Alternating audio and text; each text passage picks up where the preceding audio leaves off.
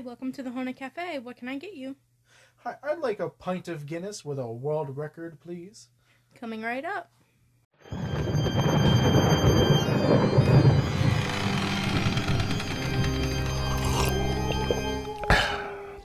Good evening, and thank you so much for joining us at the Haunted Cafe. Grab a drink and a comfy chair because we have a spooky tale to tell.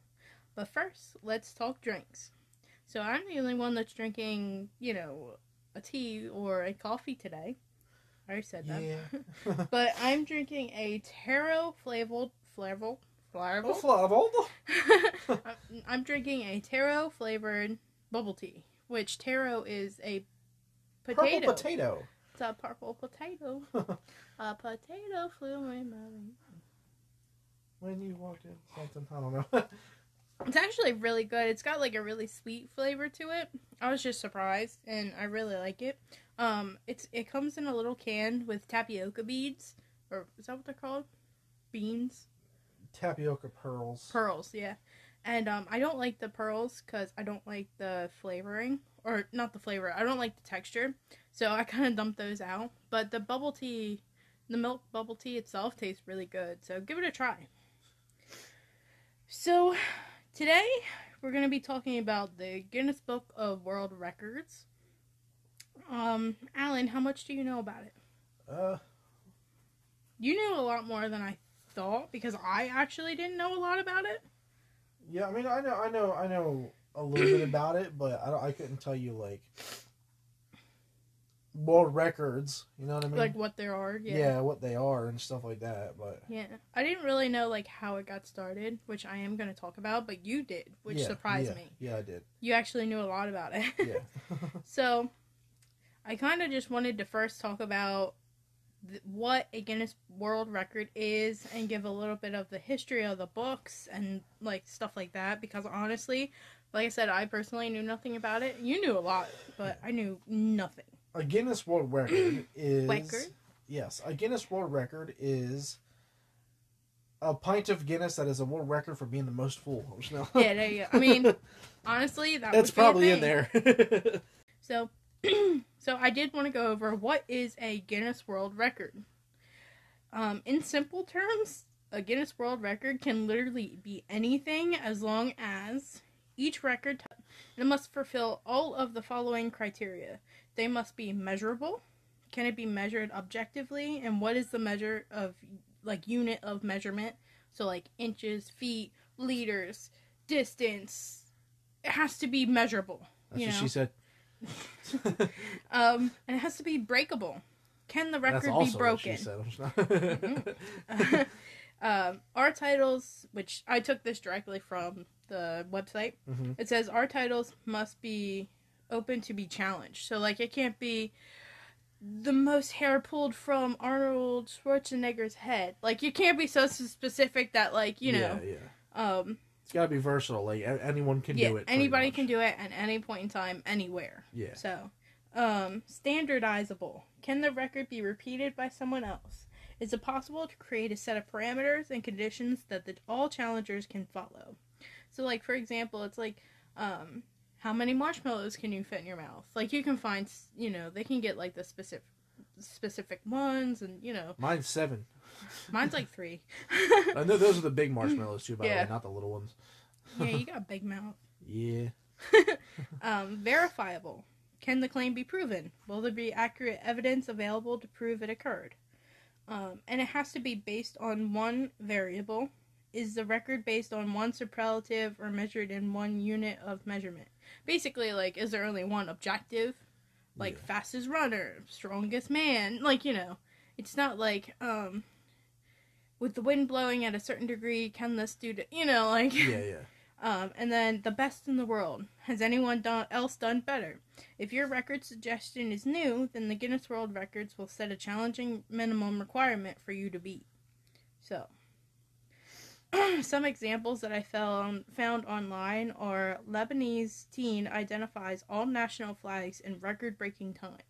So that's something that someone else can go and try and do, and it's, we all have all the national flags, so it's not like only he has it, Yeah. That's basically, Another example is the tallest living woman, which is Ramesha Gilji. I'm sorry, I'm really bad at names and stuff. And then finally, the most tattooed person in the world, which belongs to Lucky Diamond Rich. Yeah. Yeah. So basically, like, the most, the farthest, the longest, you know. I mean, we all pretty much knew that, but just in case you didn't know. Yeah. So, how did the Guinness Book of World Records start? For one, it started being known as Guinness Book of Records. There wasn't the world part.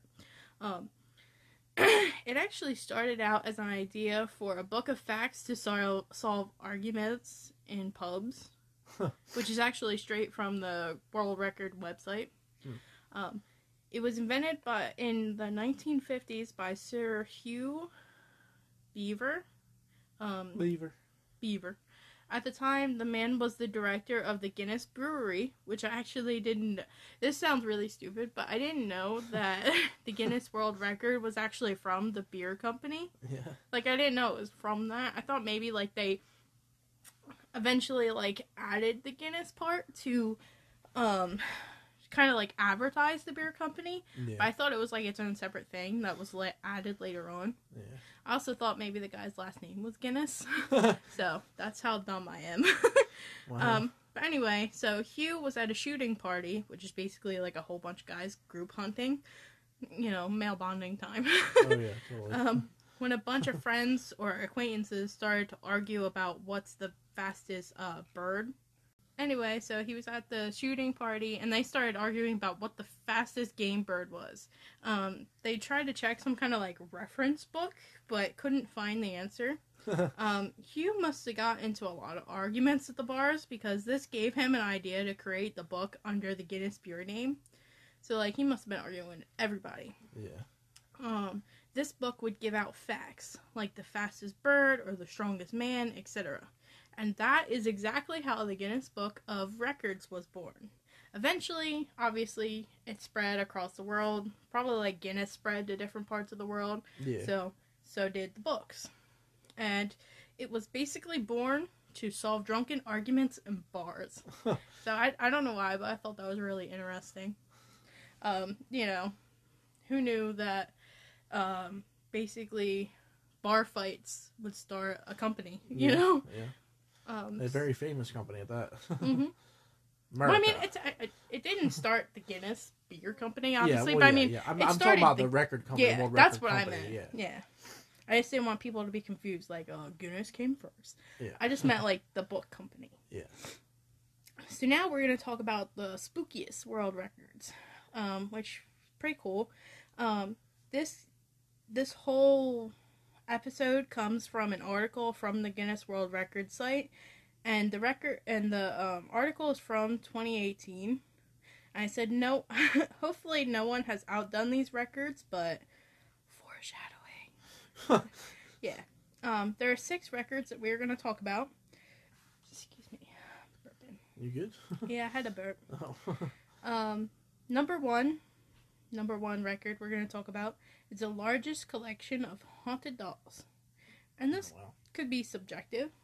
Yeah. I'm going to take a sip of tea. If it's from a potato, is it tea or coffee? I don't know. Or is it just potato water? I think it's because it's from a vegetable, it's a tea. Yeah. Because like the leaves and stuff. Yeah. I didn't know. Alright. So this world record in and of itself is definitely worth an episode of itself. Like, in and of itself. Yeah. And I am eventually going to do an episode on it. I just, didn't have a chance. So, as of 2018, the title of the world's largest haunted collection of haunted dolls actually belongs to an island.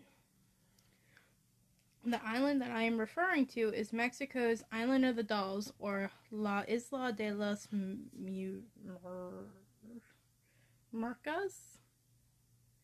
I butchered it. No idea. Medicus, maybe? I don't know. Yeah, I butchered it. I'm sorry. Yeah, that's the island of the dolls. It's got all those dolls hanging from the trees and stuff like that. Yeah, yep. It's creepy as hell. I seen a Discovery Channel thing on it like years ago. Mm-hmm. I mean, it's creepy, but I think it's pretty cool at the same time. It is. Pretty much, it's all the dolls that were flowing down river that people were grabbing and hanging from the trees and stuff like that, right? Yeah, we're gonna talk about it. Yeah. Yep. That's pretty cool. But yeah, so I'm just gonna refer to it Island of the Dolls because I don't want to like disrespect anybody.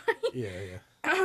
So it's a very tiny island. It's 1 acre, which surprised the heck out of me because for some reason I thought it was this massive that's what I thought. island. It's 1 acre, which 1 acre is really tiny. I don't even know if a house could necessarily fit comfortably on. Yeah. I don't know. And I guess it could actually. Anyway, so it's a very tiny 1 acre island south of Mexico City. I looked it up on Google Earth, and it's really spooky. I definitely recommend doing that. That was so cool. Because, like, when you look it up on Google Earth, there's people that are actually on the island. Yeah. And you can kind of, like, move around the island and see, like, the different dolls and stuff. Oh, wow. And, if you go in there, there's one room that you can go into. And you can actually, like, see the first doll that he collected. The man collected, which we'll talk about. But, yeah, it's really spooky. So, there are thousands of dolls, doll pieces, and doll heads. Way too many to count. I don't even know if Guinness World Records actually counted them all. I highly doubt it. Yeah, they're probably like, that's a lot of... they probably did, like, a comparison, and they're like, you know what? Yeah, this guy wins. Like, no doubt about it. Yeah. The dolls are hung from trees, bushes, fences, and buildings, and they cover, like, I want to say 80% of the property. Probably more than that, but this collection began sometime in the 1950s by a man named Don Julian Santana Barrera. He was a hermit who moved into the island at the time. I guess he just didn't want to be near people, which I don't blame him. There's probably more to the story, but I'm going to cover it in the full episode. Oh, okay. At some point in time, he began to claim that he was being haunted by a little girl who died in the canal by the island. Jesus.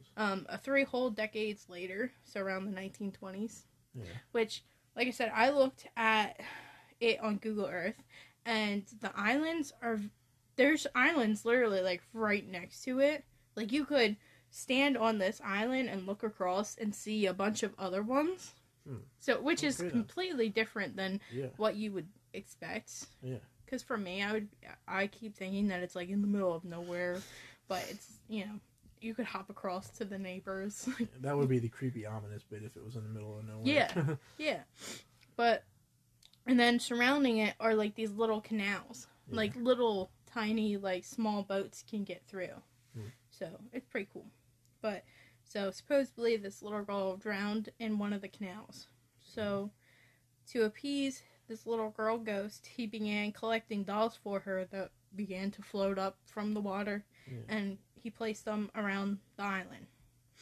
And that's kind of as far as I want to get into it, because I really want to do a deep dive in a different episode. That would be a really good episode. Yeah. So. Because it's very interesting. Yeah. And it's honestly really sad. I just, I don't want to... I am kind of skipping over a lot, but I don't want to... ruin it. Yeah. Yeah. So, the Island of the Dolls is now a tourist attraction, and locals claim that at night, the dolls come to life, animated by the spirits of the dead, and begin to call, whisper, move their limbs, and turn their heads of their own accord.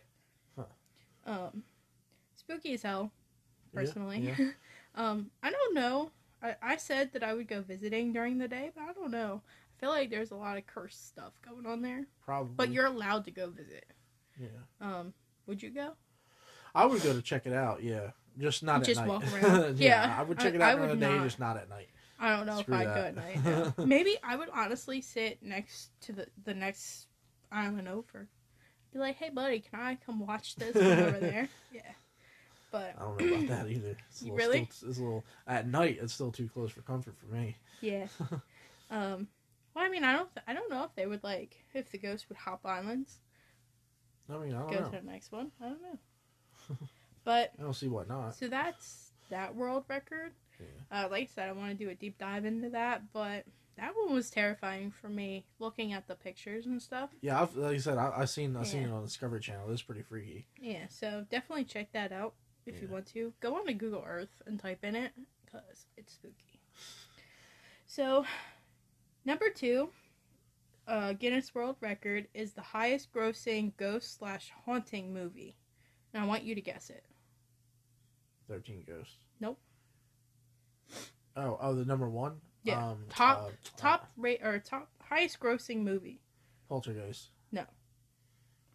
Insidious? No. Older or newer? Older. Psycho. Not that old. Like 1990s. 1990. Scream? No. I don't know. Alright. As of 2018, the supernatural classic, The Sixth Sense. 1999. I forgot about that movie, The Sixth Sense. That was the highest grossing ghost/haunted movie. That movie's fucked up, man. It is as of 2018. So it stars Bruce Willis and Haley Joel Osment. Osmond, I think. Yeah. I don't know. It was the highest grossing horror movie until September 8th, 2017. And what do you think it was? You're not really into horror movies. No, I don't really watch them that much. You want me to just say it? Yeah, go ahead, because I'm not going to guess it. When It Chapter 1 grossed higher.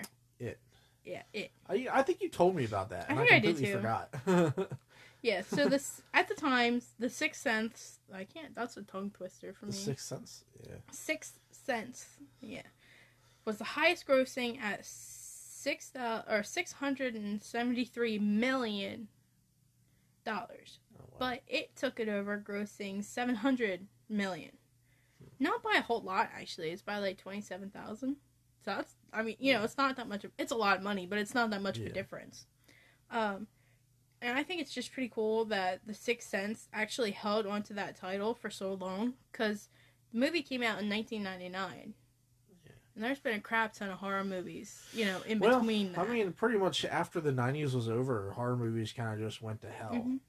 They just turned crappy, because then all everyone was worried about was like, oh, sex in this scene and then sex in that scene. As much blood as possible, as much sex as possible. Yeah. Like, it got corny around the 2000s, because then nobody was creative anymore. Because, I don't remember when Scream came out, but I know that's kind of like a lot of goofy, campy horror.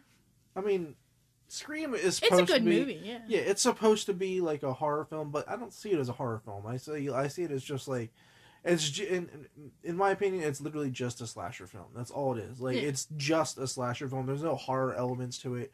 It's about a serial killer. I mean, he's not like a ghost. He's not a demon or nothing like that. You see it as a horror movie as like haunted stuff, whereas like Jason, for example, he was a demon. Like he kept dying and coming back. That's scary. And then Freddy Krueger, he was a nightmare demon. Mm-hmm. Like he would kill you in your dreams. And obviously Mike Myers was some twisted guy. Yeah, well, yeah. He was a guy, but he definitely went to like Ghost or whatever. Yeah. But yeah, like, it's just there's certain elements that make a horror film a horror film. Yeah. Yeah. But The Sixth Sense held the highest grossing movie for almost 20 years, so that's pretty cool. Wow.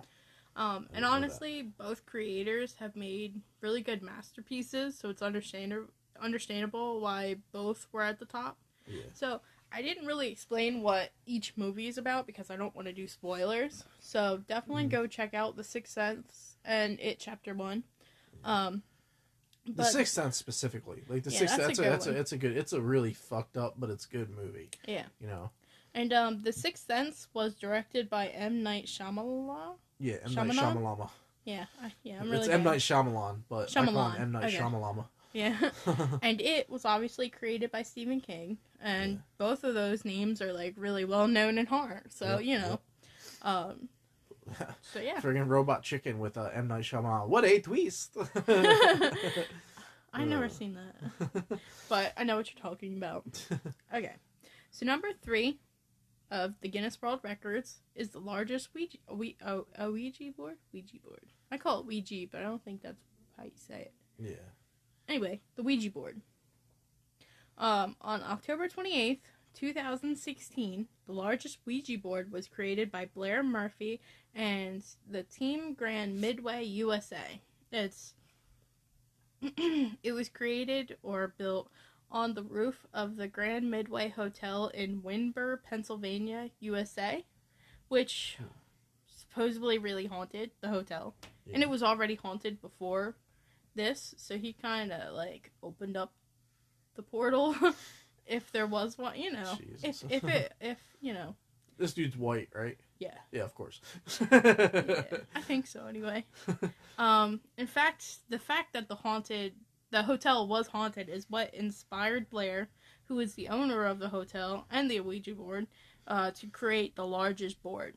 The board is approximately 1,300 square feet. Wow. And it's basically the whole roof of this hotel. Jeez. And I think if you look on Google Earth, you can still see it, but it's really faded. Yeah.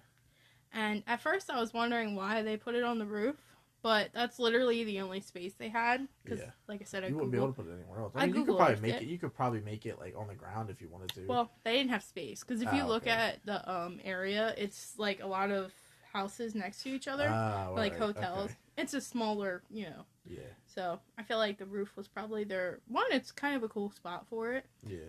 But it's also like their biggest area. And I also wondered if any more like paranormal activity happened after this, like if it like reamps or whatever, got worse. I do want to kind of talk about the Midway Hotel. I don't know if there's like a whole lot of paranormal stuff, but I might make it an episode. Gonna research it. Okay. So sadly, this Ouija board record was overtaken in 2019. Oh? Yeah. Can you guess where the world's largest Ouija board was now? Like, LA. Is now? No. Think about it. It's on our side of the world. Or our side of the United States. Florida, because they do crazy stuff like that. You good? Yeah, I thought I heard something over there creeping out. Dude, it's getting spooky in here. Stop it. No, I felt like something moved. I got spooked. Anyway, do you give up? Or it's not Florida. Yeah, I don't know. Salem, Massachusetts. Oh, of course. Yeah. Which I want to go to Salem so bad. I'm sure you do. Take me, Ellen. Anyway, so constructed of 99 individual sheets of plywood and clocking in at approximately 9,000 pounds and measuring at 3,168 square feet. Wow.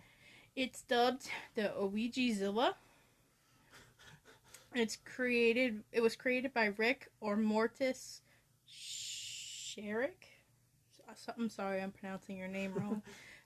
He's vice president of the Talking Board Historical Society, a New Jersey-based tattoo artist. Oh, wow.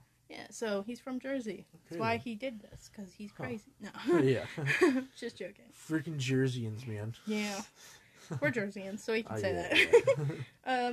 It was unveiled on October 12th, 2019, and it was in the heart of the Salem Common, which is basically right next to, I think it's right next to the Salem Witch Museum. Of course. And stuff like that. Like, it's a huge field in this not directly, but close to the center of Salem.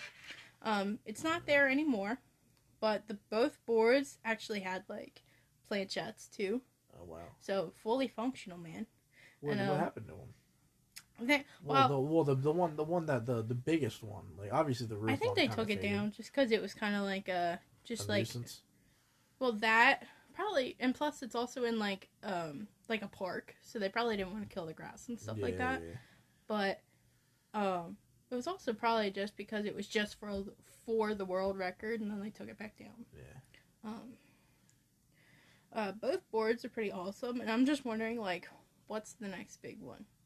Like, I don't think you should top the Salem, Massachusetts one. Cause that's like, it's like its I can't talk. It's like its proper space is in Salem. Yeah. Salem should hold that, you know. So, number 4. Actually, we might take a quick break. Okay. Yep. So, we're back. And now we're going to talk about number 4 spooky Guinness World Record. I thought I should jump in and say that these aren't, I don't think they're necessarily in order by, like, the spookiest world record. It's kind of like these are just ones that have, like, either something paranormal, something spooky, something, something creepy to it. So this isn't necessarily, like, the worst record or, So, number 4 is the world's oldest ghost, ? So, the oldest ghost isn't what you think it is. I thought maybe they were talking about a person or something that, like, died a really, really long time ago. Or they just happen to be the oldest, like, in age. Yeah. But no. The oldest ghost is a huge, ghostly reptile of serpentine form, so kind of like snaky. Yeah. And it's measuring 6 to 9 meters long. Which I don't know how long that is, but it's pretty big. I'll look it up. Go ahead and continue. Sure. And it resides at Ghost Ranch, which is, like, a perfect, like, name for it. I think Ghost Ranch is in Arizona. I forgot to look that up. 30 feet. 30 feet. So, yeah, it's pretty 29 feet, 6.331 inches. Yeah, so it's a pretty big, pretty big boy. Yeah. And the Ghost Ranch is, like, a huge, it's 21,000 acre retreat and education center. Yeah. And I think it's in Arizona. Might be wrong, but anyway. Hi everybody, I just wanted to jump in here real quick and say that the location is actually New Mexico, not Arizona, so I was wrong. Please continue. The name of the ghost is Viveron, which is the snake demon. Okay. So of course this may not be true, but it was something really cool that was discovered on the property of the Ghost Ranch. In 1947, paleontologist Edwin H. Colbert unearthed a huge cache of fossil skeletons derived from various prehistoric reptiles. So basically, they found a bunch of dinosaur bones. Yeah. And it's possible... Go ahead, sorry. I'll say that's what it sounds like. Yeah. So it's possible that this could be a dinosaur ghost. If there is, like, activity. So they actually have an idea of what they think it might be. And they think it could be a phytosaur. It's Phytosaur. Yeah. It's a phytosaur, which is not how you say it. Which is basically, it looks like an alligator. Is it a phytosaur? Phytosaur. Phytosaur. Probably not. If speculation is correct, this is like the ghost of an old dinosaur, this would definitely make it the world's oldest ghost, because obviously it's been around for, like, really long time. Yeah. I didn't look actually to see, like, why they think that there's a ghost there, like if it had like what the activity is, but just it's true, guys. Which is, if that is like a dinosaur ghost or whatever, it's really weird that we don't see more of them. You know what I mean? Like, especially when the quote unquote meteor hit and killed off all the dinosaurs, quote unquote. Yeah. Like, that's like a very painstaking thing, and that's usually how ghosts are formed, is from trauma. And like, those things were absolutely terrified of what was going on, and then they were just burned alive. You know what I mean? You make me sad. Yeah, it is sad. Yeah, definitely. But yeah, that's definitely like a thing that happens with ghosts, is that like trauma is usually what calls it, like unfinished business type of thing.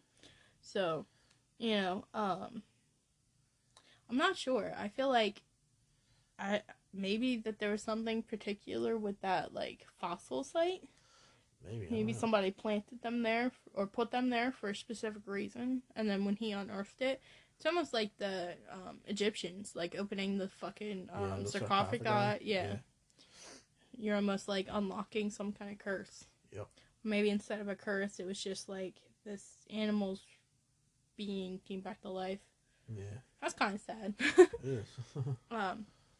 So number 5 of the spookiest Guinness World Records is the largest tarot card, which I thought was cool. And this is also kind of a cool little tie back to the world's largest Ouija board. So in September of 2017, Terrence Kaufman and Blair Murphy, who is the owner of the first Ouija board, the one that was on the roof. Yeah. Well, he also made the world's largest tarot card. If you type in, I think it was the Midway Hotel into Google and look at images, you'll see like the inside of the hotel. It's a very like different hotel. It's not like clean cut or anything like that. It's it's got like a lot of spooky stuff, but also it's hard to describe. But he also made the world's largest tarot card. The card is 21 feet tall by 16 feet wide. It's huge.